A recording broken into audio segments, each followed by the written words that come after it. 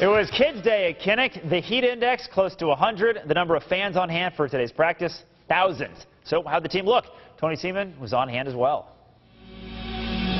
Today's open practice for the Iowa Hawkeyes can be described in one word: warm. It was an absolute scorcher here in Iowa City, but the fans still came out to see a Hawkeye team that is eager to get the season going, but they know they have some work to do. In front of pint-sized Hawkeye fans, Iowa had a chance to take the field at Kinnick Stadium and have their feet held to the fire, literally. I think the worst thing is my feet right now.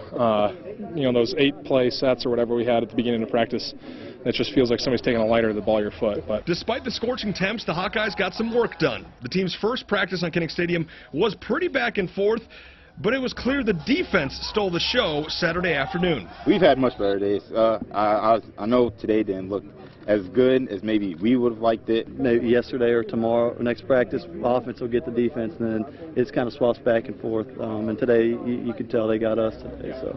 All the quarterbacks had a chance to take snaps. Starters went head-to-head with backups, all to help gear the Hawks up for Game 1.